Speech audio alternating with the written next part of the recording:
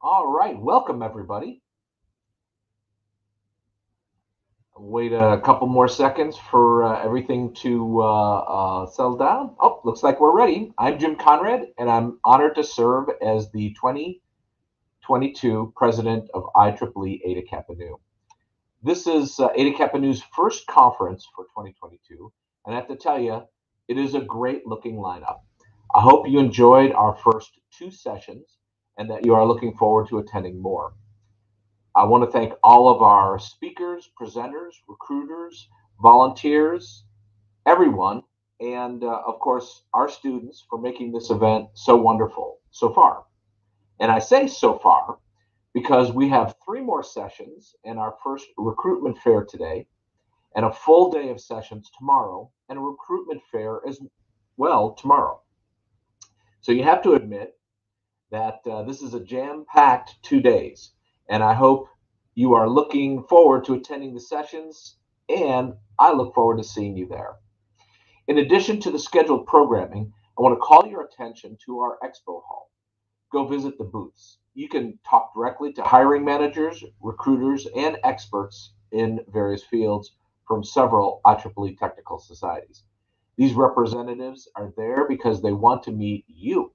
Take advantage of the opportunity to get their advice and discuss their career paths, see what they had done when they were students, and learn from that. Make connections that may help you find your path to develop your personal development plan and to get that first great job. I hope you make the most of your time with us. And I believe you are making good use of your time by being here right now. I have the honor to introduce to you our keynote speaker, Terence Yeoh. Terence is an IEEE senior member and scientist with FTS International. He holds 10 patents in the areas that include infrared microscopy, I'll get that out right yet, comprehensive sensing, and artificial intelligence. He has held a variety of roles in systems engineering, R&D portfolio management, program management, and corporate strategy.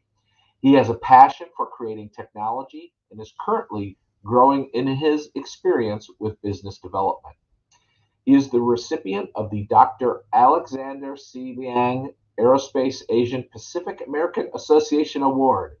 He earned his doctorate in material science from the University of Illinois at Urbana-Champaign.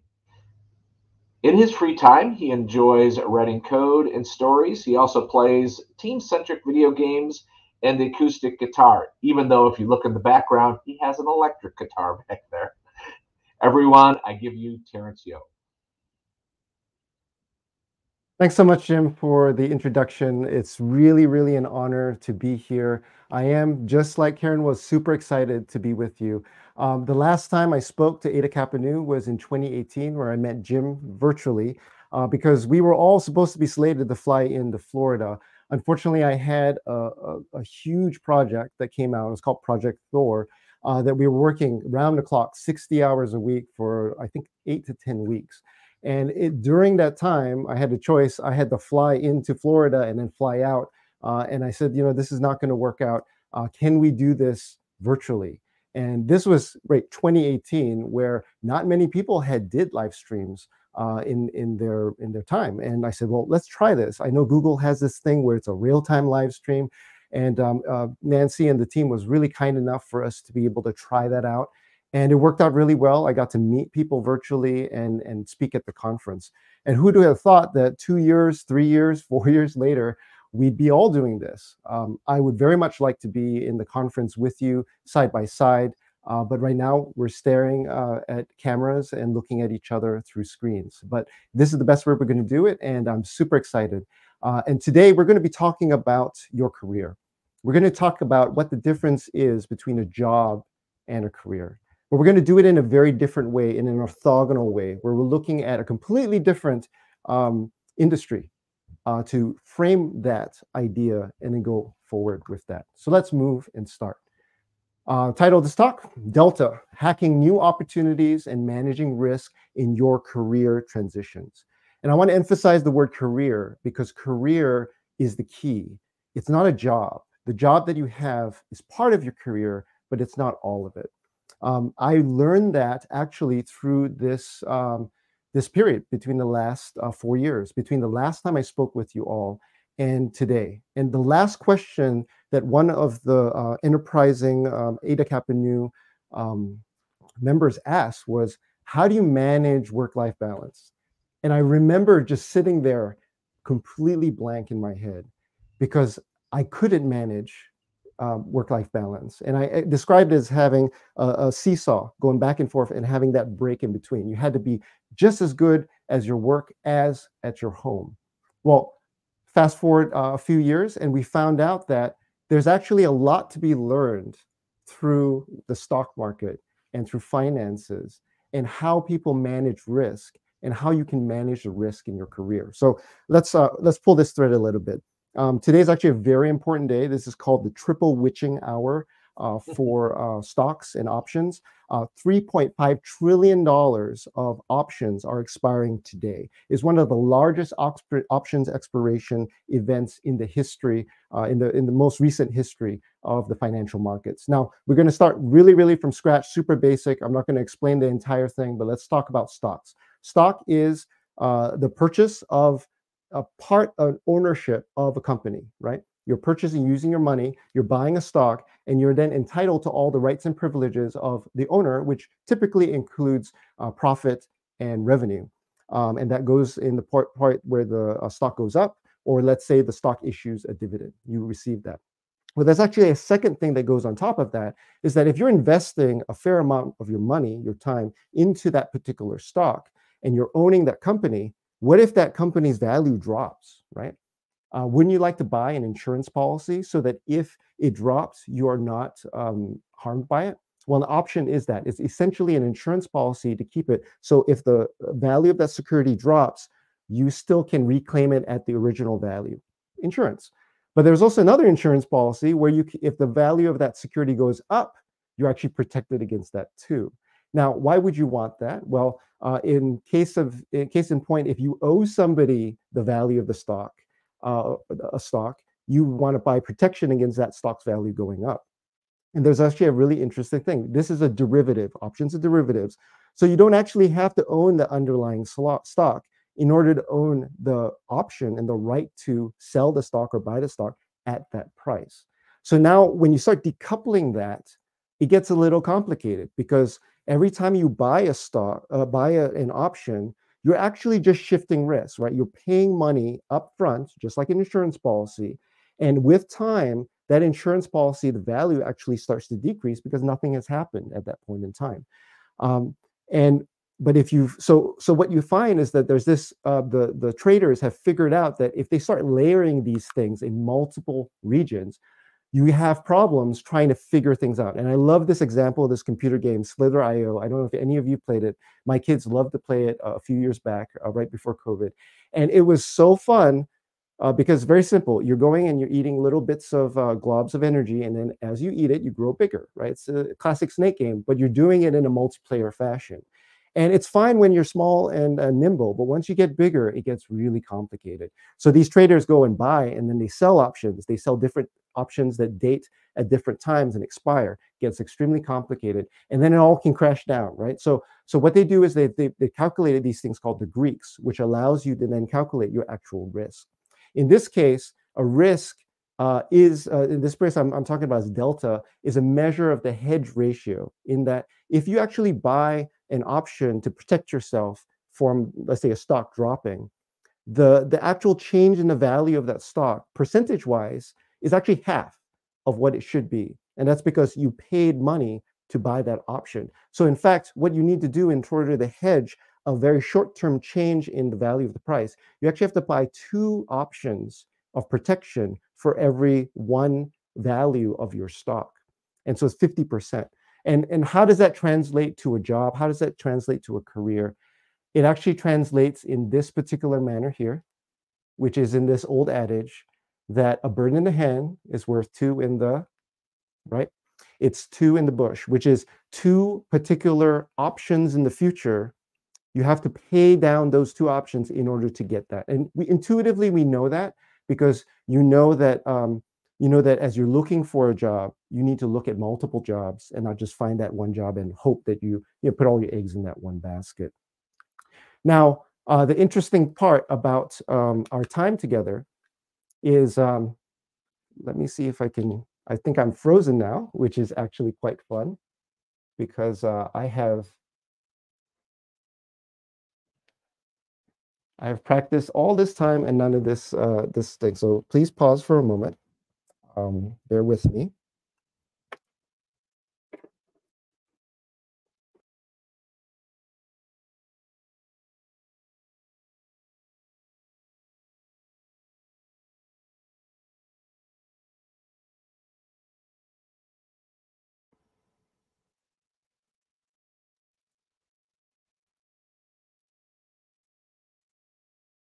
Okay.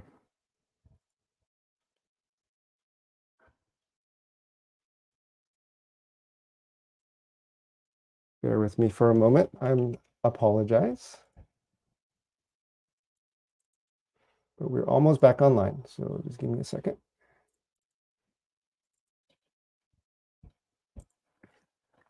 Okay. So I want to emphasize that your job is not your career.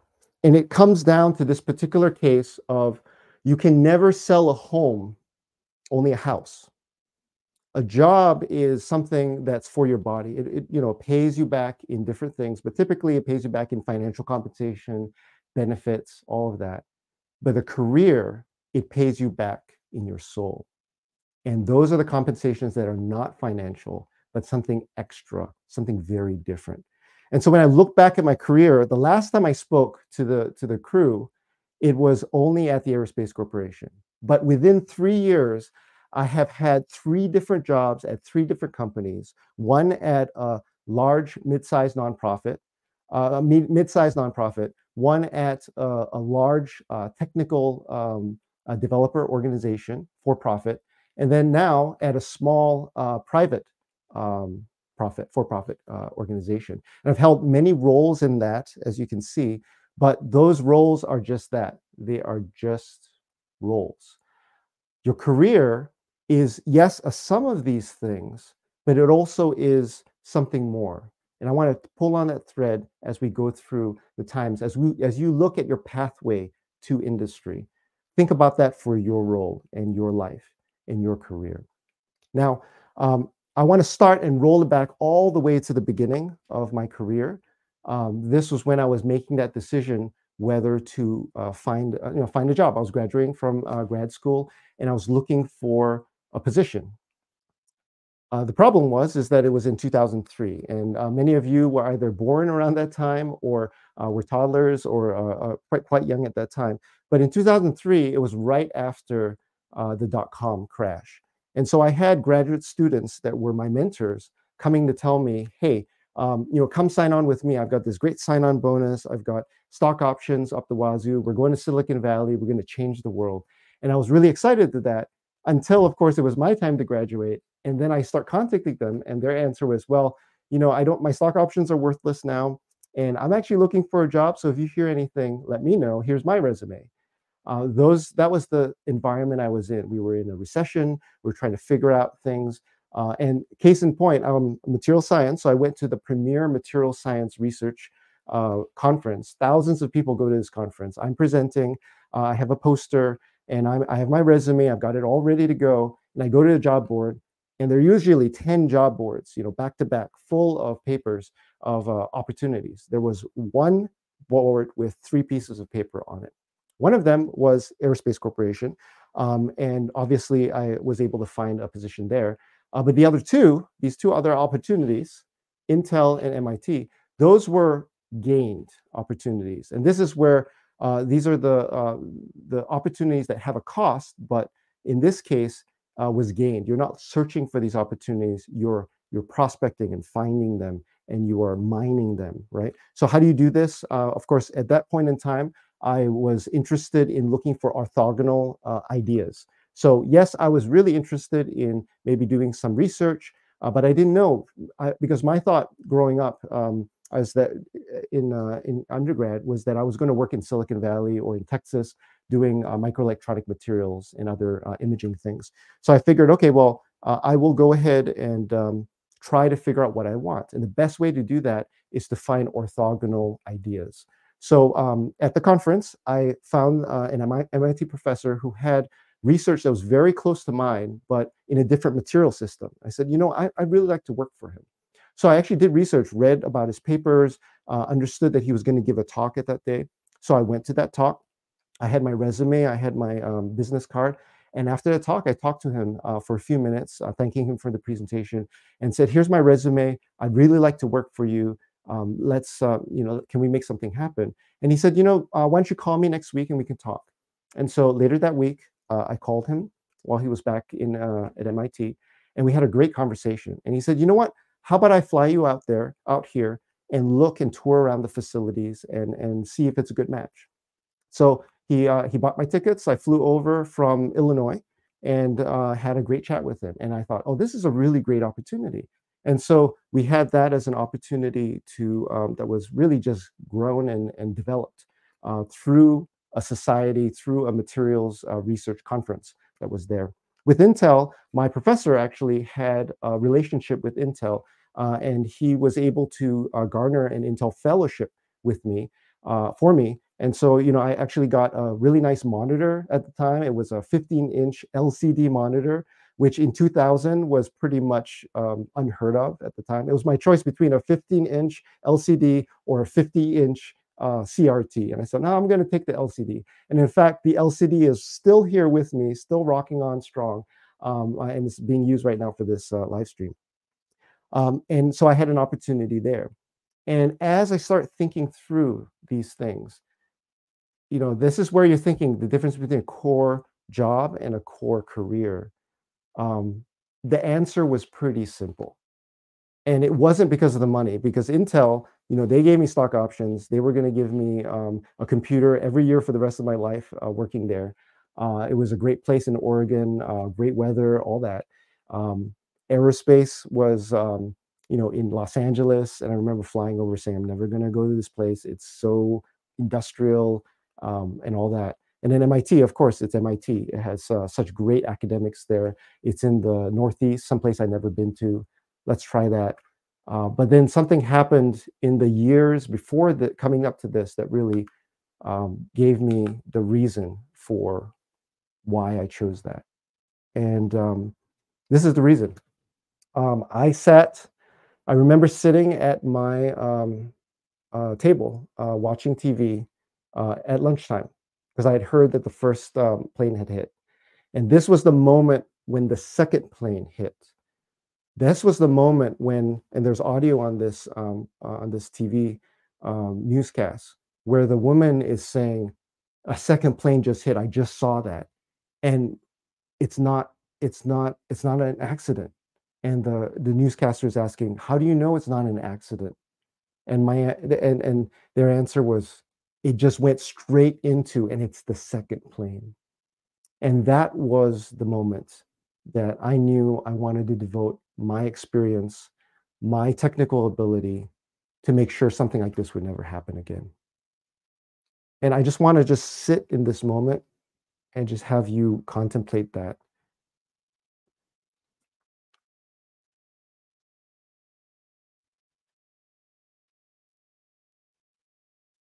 I remember emailing a friend that I hadn't talked to in a long time, who I knew lived in New York, and asked her, how are you doing? What's going on? Are you okay? And that was just one of millions of people trying to call and talk to people that they cared about. It was a time of unifying the country and also shocking the world. And that affected me. And it is part of my why, right? It's part of my career path. So the choice was really obvious. It was, let's go work at the Aerospace Corporation. Let's do some cool space stuff. Let's try to support the ability of our country to be a force of good in the world. It was really fun. I worked about 16 years there. Again, in 2018, I was there doing crazy stuff, having a lot of fun, had a great culture, had a great sets of friends. that I knew I'd be working with for a long, long time. And to know that, seeing a spacecraft go up and say, I helped keep that up there, I helped make it good, is just priceless. You can't get paid for that. Um, it feeds the soul that you did something positive for the world. And I want to zoom back to 2018 when I'm with you in HKN, and you asked about, how do you balance life? Because this was my life. This was what I wanted to do. And the answer really was, it came actually in a series of this. This is actual video of me driving the Los Angeles freeways every day. At the very end of my time there, I was pulling in about 3 hours round trip to get to work. Um, and I started to see, in order to do 3 hours, I had to wake up at 4 in the morning. I had to kiss my kids goodbye, and then work for about 11 or 12 hours. It wasn't a typical 8 hour day, 9 hour day. And then get through this traffic in the afternoon, and then go home. And I had about 2 hours to eat, say hi to the kids, and go to sleep, because I had to go to sleep again about 7:30, 8 o'clock if I wanted a decent amount of hours of sleep, right? And that started to wear me down. And I said, you know what? A job is not my career. I can't spend all of my life in this one place and be on the other side of the city. So, I did all the math trying to say, can I move to it closer? But then I have my kids are embedded in their community. We're embedded in our community there. And things just came to a breaking point. And I said, you know what? I need to find another position, another role that is part of my career, but it's a different job, a different location. It was a very difficult choice, but it was also the right choice, because when you try to do something completely different, that's when you start to understand your desires, your values. If you try to do something slightly, different, you may not get as much information. Is that delta, right? No delta, no data. If you don't have enough delta, you won't really get everything that's in there. So I did an about face, and I decided to work for Raytheon. And it was really incredible, because Raytheon was supporting a Jet Propulsion Laboratory. So it was still along my path of space and doing space science, applying technology. We would work on Europa Clipper. We would work on Psyche, and Psyche's amazing because it's this $10 trillion value, of an asteroid in the asteroid belt. And we're going to go there and grab a sample and bring it back. These is really exciting stuff. And I had the honor of working with these folks. I had the honor of working with these folks 3 weeks before the pandemic hit. I got my job 3 weeks before the pandemic hit. And then I started to realize that it's not about what you do, it's also the people that you work with. And I had a great family at aerospace, but I also saw that there was a great family here. And we all worked together to take care of each other. And I think the most poignant thing that hit me was when my boss gave me a pizza delivered to my doorstep to just say thank you for working, thank you for doing this to ensure our mission success. And then, since I was leader manager over about 30 people in that organization, he said, here's a credit card, and so go buy pizzas for each of your employees. And that was a huge honor to be able to buy pizzas for each of them, call them up and ask, what would you like on that pizza? Would you like to have a pepperoni on it or sausage?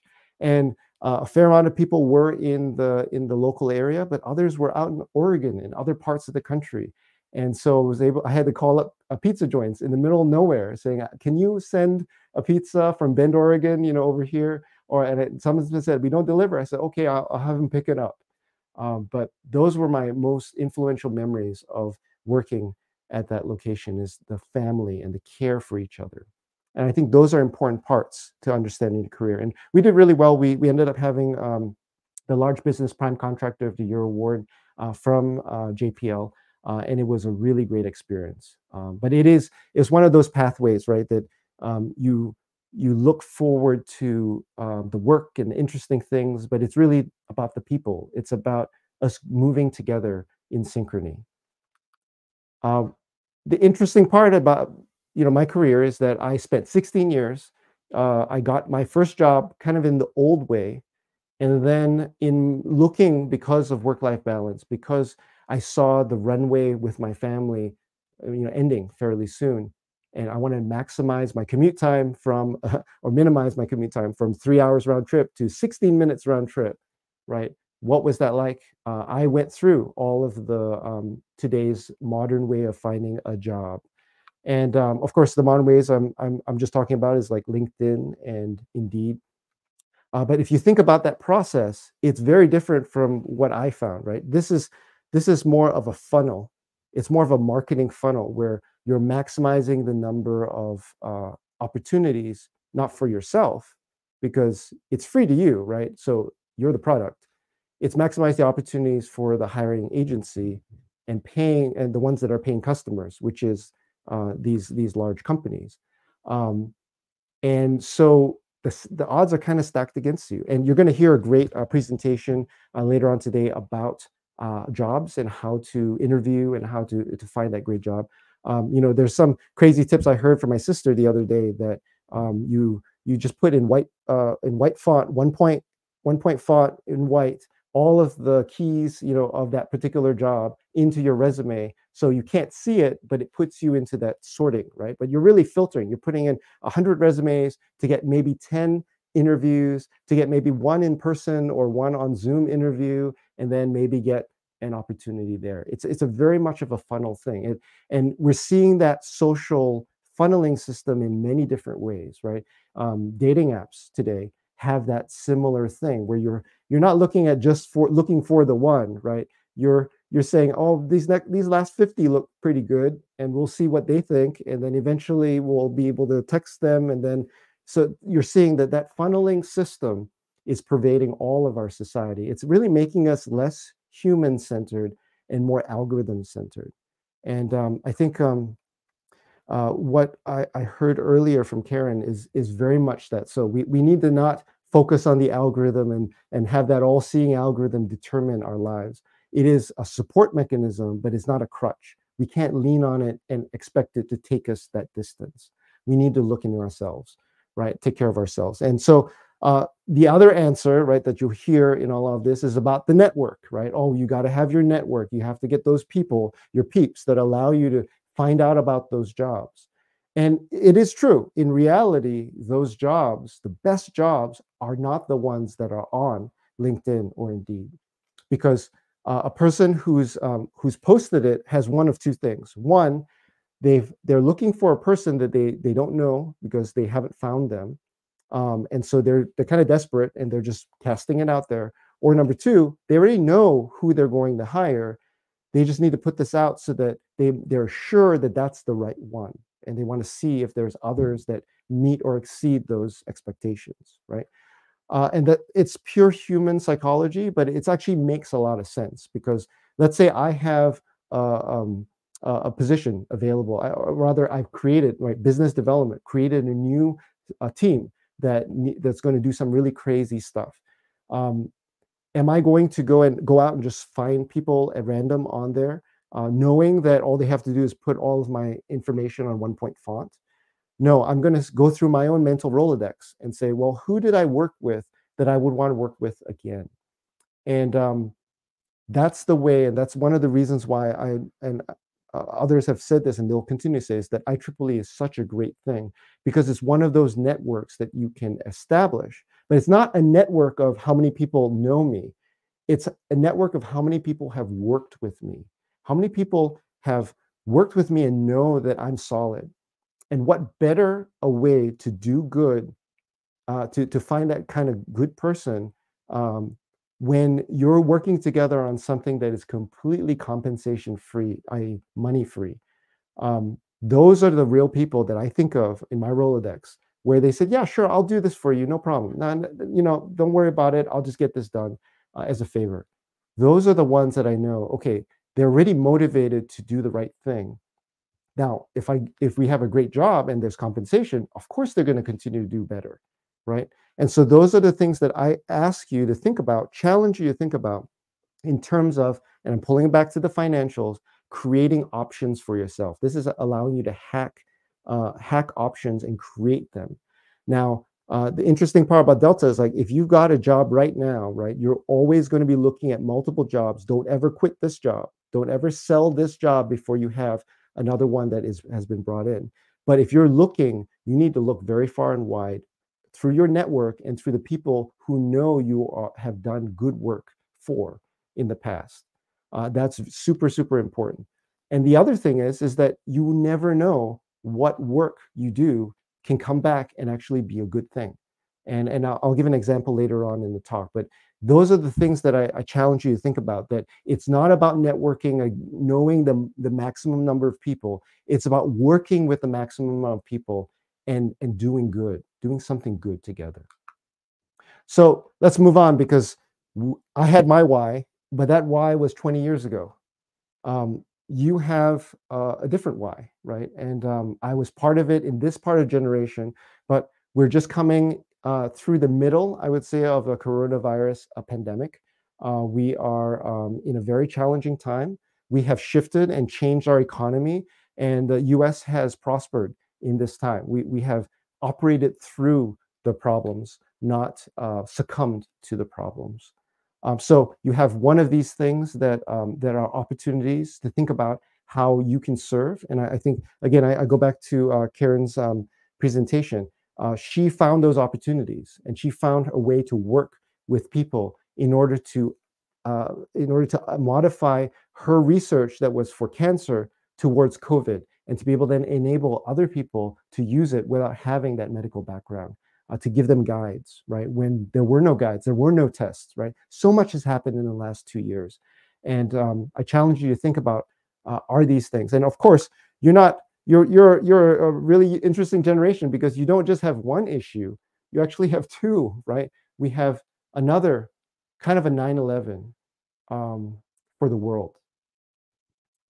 To know that there are entities out there that want to do harm. So I challenge you, what can you do? And it doesn't mean going into battle. It doesn't mean, designing the next thing that will stop this. But there's so much more here. I just saw on LinkedIn, was it LinkedIn? No, I was on TV today, that a team who's been working to provide clean water for third world countries now is changing their scheme and their focus, and delivering clean water purifiers to the folks in Ukraine, because water purity is such a huge issue right now. And we know that without clean water, we can't survive very long, right? That's the kind of application, advancing technology for the benefit of humanity. That's what IEEE is about. That's our tagline. So continue to think about that. Don't focus on just finding a job. Find a career that fits life and your impact in the world. So moving on, I challenge you, what's your why? What's your why? Because once you know your why, then all of these decisions, should I go to this company? Should I go to that company? Should I strike it out on my own and start my own company? All of those things will make sense. And the choice gets pretty easy once you know that. So again, look at your career. That's the food for your soul, because at the end, the best, the highest paying CEO will retire, but their career is not over when they retire. And if you've been an engineer your whole career, and actually I've gone back to my technical roots right now in this part of my career, there's still something there that I know that I'm doing other things for the good of humanity in whatever I do. So I'd like to challenge you about that, because once you understand that, then the technologies will come into play, whether it would be AI technology, whether it's biotechnology, or working on blockchain, working on space, commercial space, which is super exciting to be able to see that flourish and to be that, that broomstick in space, right? That is the best answer that we have. Yes, ingenuity, focus on making things better. Let's not try to do it the same way just over and over again, because that's the definition of craziness. Let's try to make it better, reusable, cheaper, faster, and very much better. And this is I love to say those three words together, because in the 90s that was kind of a really bad set of words, because it meant cutting costs and keeping things not as quality, but maintaining quality. In fact, getting better quality than what we have today. That's the power of technology. That a lot of our inflation that you're seeing in our economy, the prospect of recession, will be thwarted by you developing technology. Technology is one of those things that tamps down inflation and enables everyone to prosper and to thrive. And I think about my career, and I say, it hasn't actually started with my first job. My career started when I was 10 years old, reading physics books. It started when I was watching Star Trek: The Next Generation, where a team of engineers and scientists and leaders work together to make good and explore space. It was also when I watched Knight Rider, and I've been watching it on Netflix. It's been really interesting to see, hey, the car I bought looks a lot like the car that Michael Knight drove. That explains a lot. But can one person make a difference in the world? And the answer is yes. The answer is yes. One thing I want to leave with you is in 2018, I came to you in a live stream. I'm coming to you in live stream now. What I didn't know was 2 years later, in March of 2020, when everything shut down, 3 weeks after I got my new job, guess what? We all got locked down. And that live stream experience, I was the only one who knew how to set up a live stream for my church so that we can have 150 people gather together and be together in this very scary and very hard time. And I have IEEE-HKN, Ada Kappa Nu, to thank for that. To be able to just push that technology envelope 2 years before was enough so that we were all able to come together and to support one another in this time. So I just want to leave with that thank you, that you, IEEE has always pushed the envelope, and I encourage you to push that envelope, find your why, and understand your job is not your career. Your job feeds your body, your career feeds your soul. So with that, I'm happy to answer any questions, and thanks for your time. Terence, I just want to thank you on behalf of everybody in the audience for that talk. It was more than just speaking to, a career or, I'm sorry, a job, but to our lives. And I, like you, lived through 9/11 and knew exactly that point I needed to do more for others. And where was my part? So I want to thank you for that. We do have some questions from the audience. I would love to pose them to you now. Great. And we'll also have them up on the screen so that the rest of our viewers can see them. So the question came in is, do you think that finding your why is something you actively hunt for or work toward to identify, or is it something that will come to you more organically? That's a really good question. I think finding your why is, I'd say it's a lot like love, right? You don't really know it till it just hits you, and you know this is what you've been built for. And it's a mix, right? It's a mix of your upbringing, it's a mix of who you are, the circumstances that you're at, but it's also a mix of intentionality. You need to be intention to look for that, to always have an ear open and say, okay, is this really where I need to be? Is this where my place in the world is? And asking that question and really focusing on that, not to a narcissistic point, right? Because we don't want to be, we want to focus on that. We want to just say, there is a place for me in the greater whole that really will make a difference. How do I maximize that? Because we are all options, if you think about it, right? We've been given a set amount of time, and that time grows shorter and shorter. A job, a career converts the future option of time into tangible things. And the thing what I want to share also is this concept of money. We talked about the finances, right? Gaining money doesn't give you why, but gaining money, all it really says is that society has a debt to you. They're indebted to you for what you've done, how you've influenced and touched others. And when that happens, they give you this little number called money. It could be on a piece of paper, it could be on a blockchain or what have you, to say thank you. So therefore, I'm indebted, and your my services and goods from the greater whole can be now affected by this piece of debt. So just think of it that way, that it's not about accumulating money, because you don't want to accumulate debt, because ultimately you're gonna be, we're all gonna go to the grave, and what's that story is an important part. But it's a very good question, and I'll continue to think about that. Our next question is, can you talk about how HKN and IEEE prepare you for your career, given that IEEE's whole mission is to advance technology for the betterment of humanity? So how can it prepare you for your career? Yes. So IEEE, for me, I'll tell you the story. I met my advisor out of an option. I was sitting on his desk, and he came in and he said, "Are you going to teach this class?" And I said, "Yeah, I'll teach this class." And he goes, "Okay." And he dumps the notes on me and says, "Go teach this class." And I know he was calling my bluff. And then I upped it again. And I said, "I can't do it now, but I'll do the next class." And he didn't believe me. But that was actually the beginning point, months before I had thought of joining or becoming a grad student. And then when it came time, my friend who was sitting next to them said, "Why don't you go call him up?" Right? Those options, you never know what's going to happen.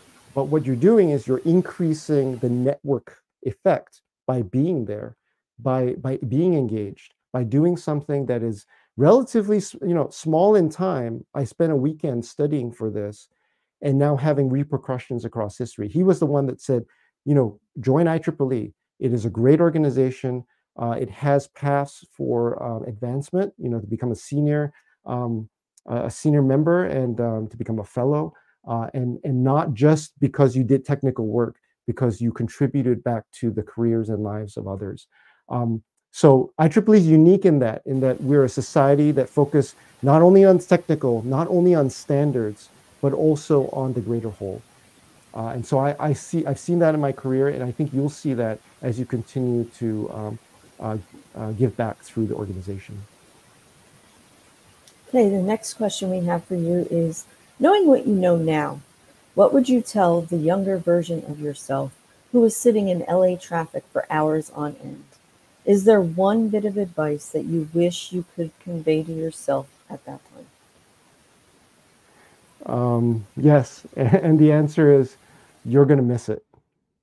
And this is the funniest thing, right? So I was in Raytheon working space programs, and then this opportunity came about. And it really was literally somebody else had in mind me for an opportunity. And because I worked with them for years on end, we were just colleagues. And the opportunity was great. And so I told my family, we're going to try something completely different, going to be complete orthogonal. Coming here to the East Coast, my whole family are all Southern Californians, born and raised. I was the only one that had grew up anywhere else. And all of them love this place. And it's really weird for me, because the one thing I miss about Southern California is the freeway. And I think this is the thing that you kind of think. You think about the grass being greener on the other side. It's only greener because somebody else watered it, somebody else poured into it. And then you discount the greenness in your own life right then and there.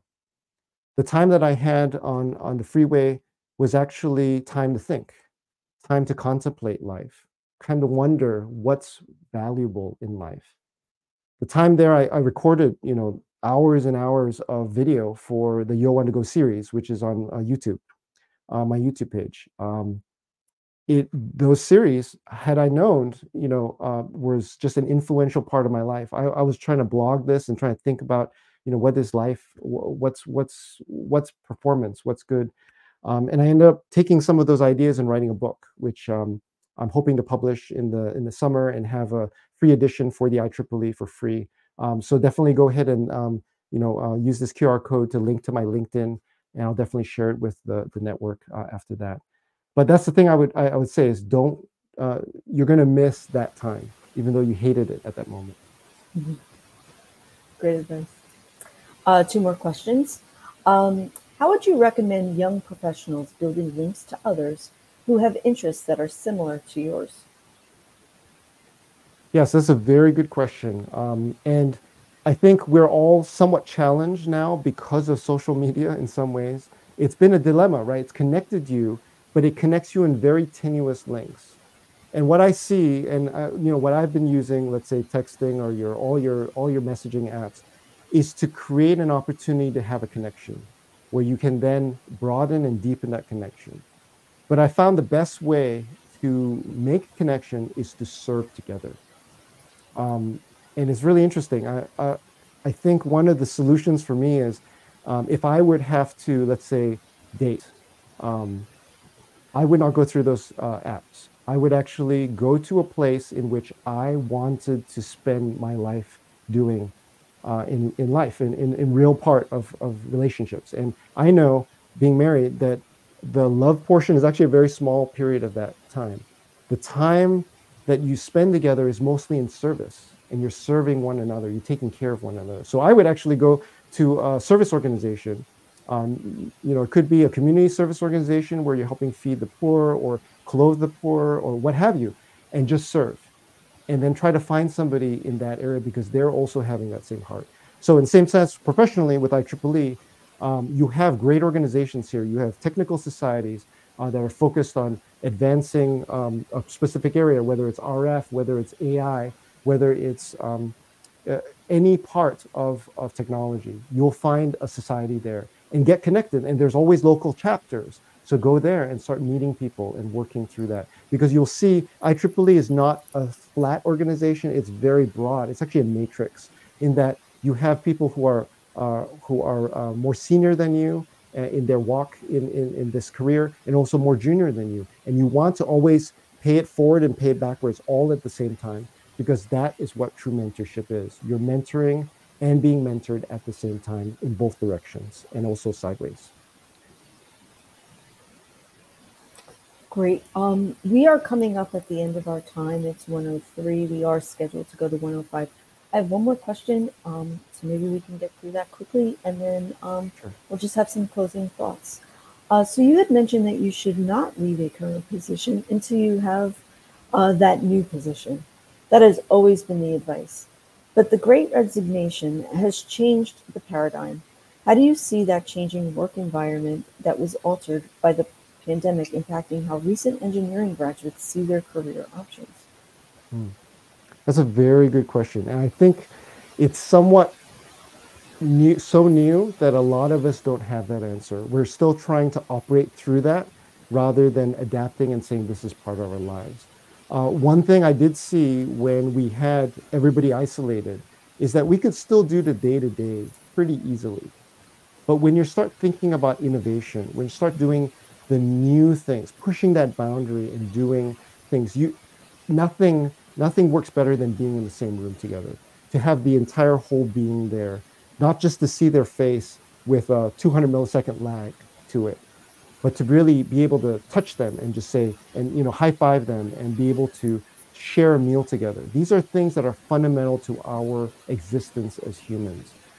So I would say that you can, in some ways, it's easier, right? You can still hold a job and look for other jobs because you're not in the same office. And I think that's what some companies don't like about working remotely, is that you are effectively a freelance entrepreneur, and you happen to be working there. And the only thing that ties you to that company is the company laptop with a company logo and maybe a company mug, right? There's nothing else holding you back.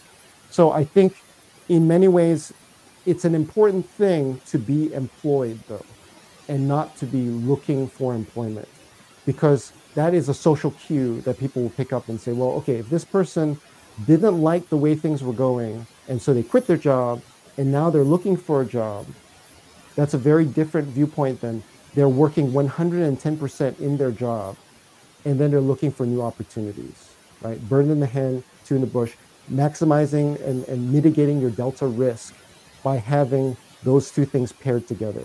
I think you need to do that kind of calculation in that. And I know we're done with question and answer. I will be on the mentoring system afterward to talk, and feel free to LinkedIn with me afterward. I do want to say one thing. Just remember, if you didn't get anything out of this, is that your job is for your body, for the day-to-days. The career is for your soul. And so look for those things that feed your soul, because the job will come. Once you know your soul, because I know so many people who have a great job with great benefits, great money, and they're just empty inside. And I don't want that. You want to have a life that is full. And, and that's what I have to share at the very end. Thanks so much Terrence, for your time. thank you. Thank you so very much. So many wonderful thoughts. I love your holistic view of a career. I think that gets lost in the shuffle. I think you're right. People are kind of running into the next opportunity, just trying to figure out what financially is the best thing, but not really looking into inward. And I just thank you so much for sharing that with our audience, because it is such an important part of who we all are as human beings. Um, so again, on behalf of HKN, on behalf of President Jim Conrad, who had to leave us early, I just want to thank you wholeheartedly for being here today. And I look forward to seeing you around the conference. And I hope that we can, our audience members know that they can directly email you, because you have placed your profile into the system. So they can literally go over to the People tab, message you directly, and hopefully start that conversation. That seems to be so very important. Great. Have a Thank wonderful you so day. much, Stacey. Thank you so much, Ada Kapanu. See you next time. Bye bye. Thank you.